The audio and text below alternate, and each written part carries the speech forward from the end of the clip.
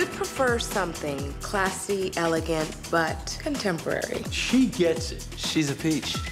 I love Don Cheadle. It's always been a dream of mine to work with him. And I got a call and they said, would you like to be a part of this? And I was like, are you crazy? Yes.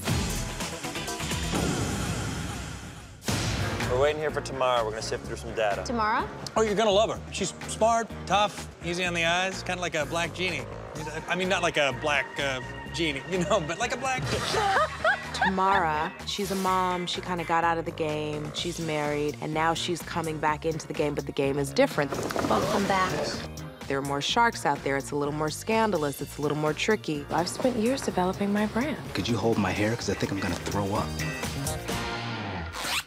Tamara, I got a question. Has Marty always been the man? Oh, yeah. Marty's always been the man. Tamara and Marty went to college together, so they're old buddies. Marty, I'm putting all your out there tonight.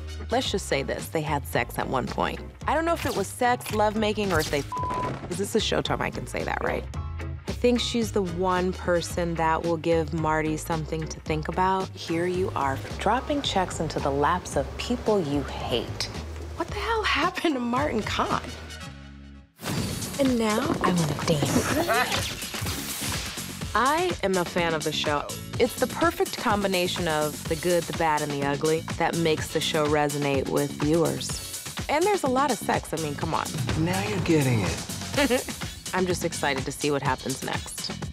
The new consultant, Tamara, shakes things up on season 2 of House of Lies.